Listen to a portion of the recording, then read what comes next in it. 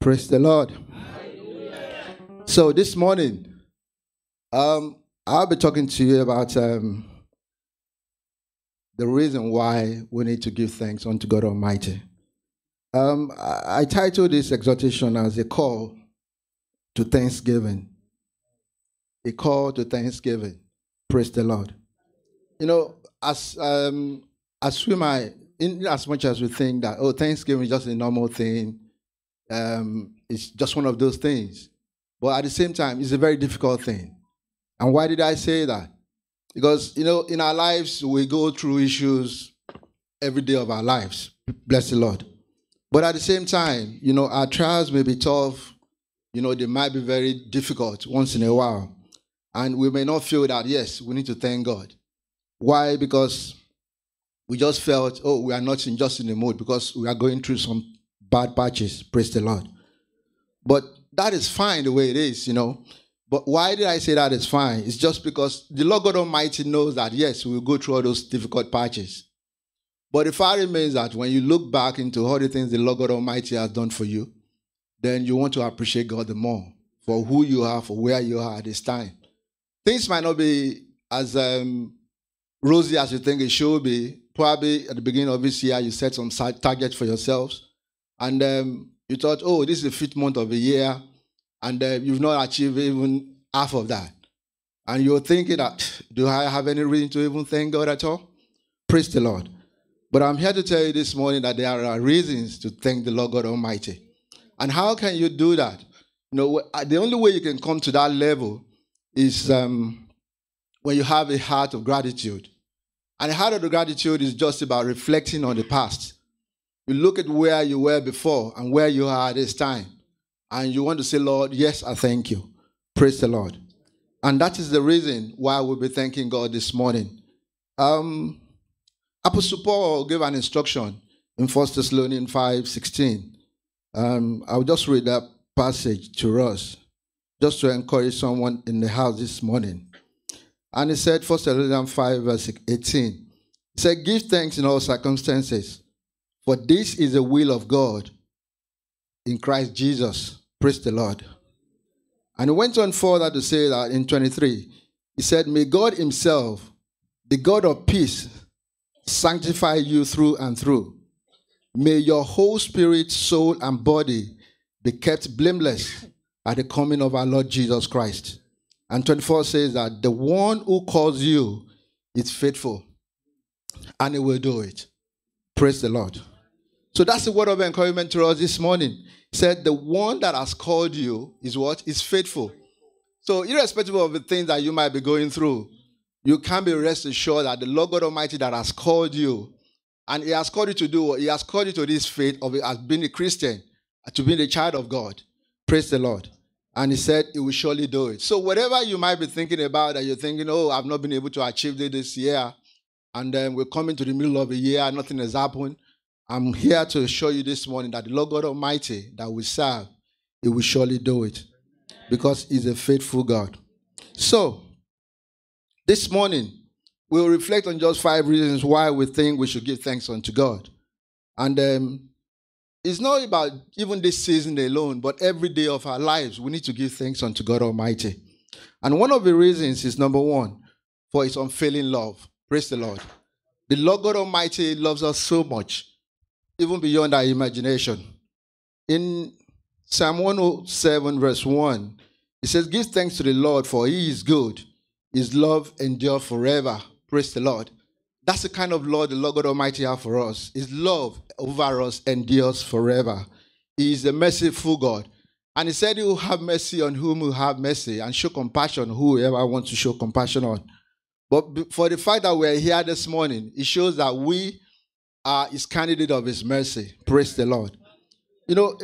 Things happened in the course of a week. And then we had a story of a young boy, about a 14-year-old boy, that was stabbed to death by someone with mental health issues. Praise the Lord. I pray for the repose of his soul, and the Lord God Almighty will keep that family, because I know at this time they will be wondering in their heart, do they even have any reason to thank God at all for all the things that they have invested in that boy, Even at the age of 14, they have invested so much. I think they said it goes to about 24,000 pounds tuition fee school. Praise the Lord. And he's a 14-year-old boy. So you can imagine how much has been invested into him before he even passed on. We pray that the Lord God Almighty will keep that family strong in the name of Jesus Christ. So these are the things that happen. It's not because the boy is, we just take a lot of things for granted. Our children go to school, they come back safely, and we just happy with that. We just say, oh Lord, we thank you. But you can imagine what those parents will be going through right now. So the love of God Almighty, His love over us is so wonderful. It's so wonderful. And that's one of the reasons why we need to thank Him. Number 2, it says, for His wonderful deeds. Psalm 107, verse 8, 9, and 16 talks about the faithfulness of God Almighty. And the goodness of God, the things that He has done in our lives. I'll just read that passage to us now.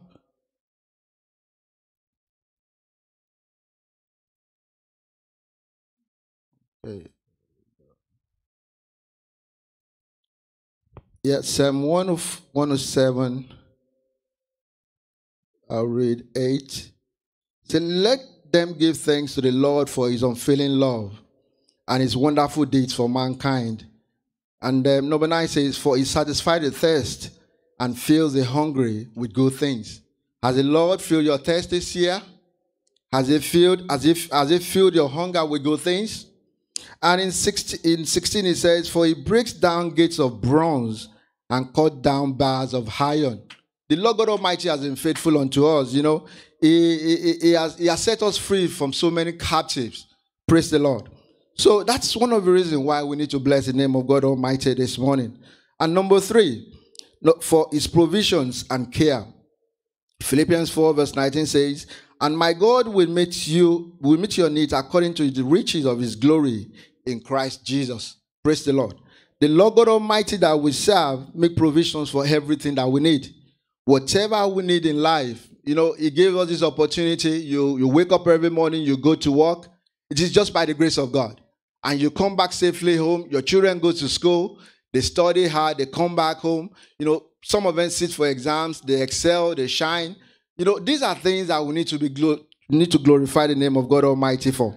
And it is just by His provisions, because it's the Lord God Almighty that has made provisions for all of these things to make it possible. And number 4, it says, for His salvation and grace. The Bible says in 2 Corinthians chapter 9, verse 15, that thanks be to God for this indescribable gift. No gift surpasses the gift of salvation.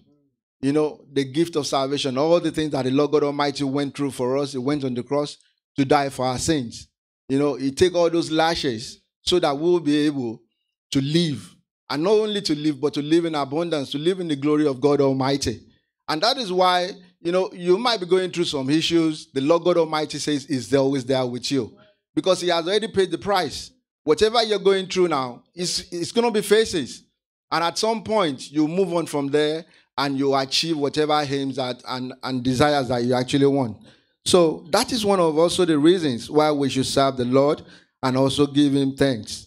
And we remember how God Almighty made provisions even for Elijah. Even in the land of drought, the Lord God Almighty provided for him. And he also, after that, he even proceeded to Zarephath to meet the widow. And what happens? The widow provided for Elijah. Praise the Lord. So our God that we serve is a God of provisions, and He cares for us. And finally, He says that for His presence and guidance. In Psalm chapter 32, verse 8, it says, I will instruct you and teach you in the way you should go. I will counsel you with my loving eyes on you. You see, the Lord God Almighty cares so much for us. He said He will guide us. He's not going to leave us. He's not going to leave us in all those situations that we are in. The Lord God Almighty will guide us. He will help us. He says He will give us advices on how to do things and how to move forward in life. So that is the God that we serve. And that's one of the reasons why I think we need to praise Him and to thank Him for His faithfulness.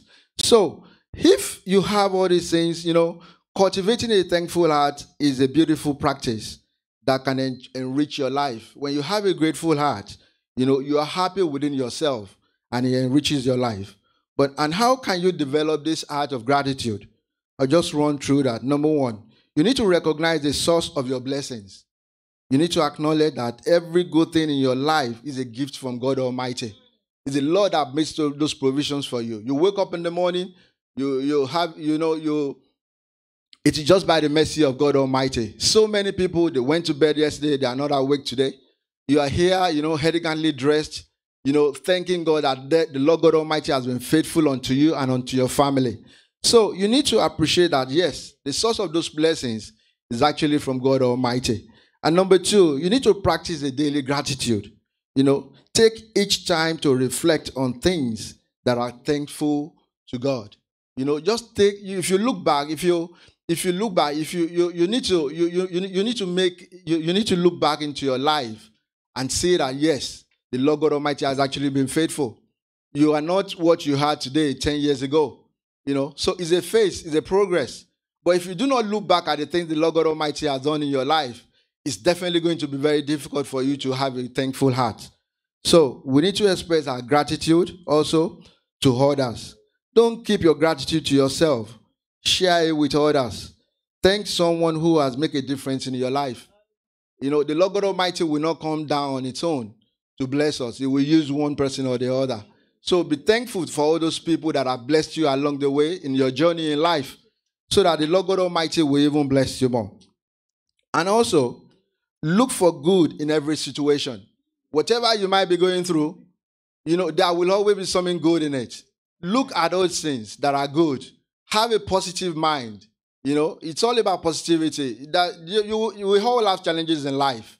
But at the same time, when you look at all these things, you know that, yes, the Lord God Almighty has been faithful unto you. And all of those challenges, the Lord God Almighty will make a way for you. And you'll have a reason to thank the Lord because you have a grateful heart. And finally, you want to say, Lord, you practice contentment. Be contented with whatever you have. It's not a battle. You're not in a battle with someone. It's a race that you have to run on your own. Praise the Lord. So learn to content with what you have. Contentment is a key component of a grateful heart. If you want to have a grateful heart, because if you are not contented with what you have, you're not going to be grateful, because you're looking at things that you don't have. You're not looking at the things that you have. And definitely you will not be thankful to God because of that. So this morning I will encourage us as children of God that even as we give thanks this morning, today let gratitude fill our hearts, so that we'll be able to thank God greatly this evening, this afternoon, because the Lord God Almighty has been good unto us. And for in giving thanks, we acknowledge the blessings of the past and also open our hearts to receive the grace for the future. Praise the Lord. The Lord God Almighty will honor us this day, and He will accept our thanksgiving in the mighty name of Jesus Christ. All our desires, even as we look unto God Almighty this year, the Lord will give unto us in the mighty name of Jesus Christ. I wish all of you happy Thanksgiving. Praise the Lord.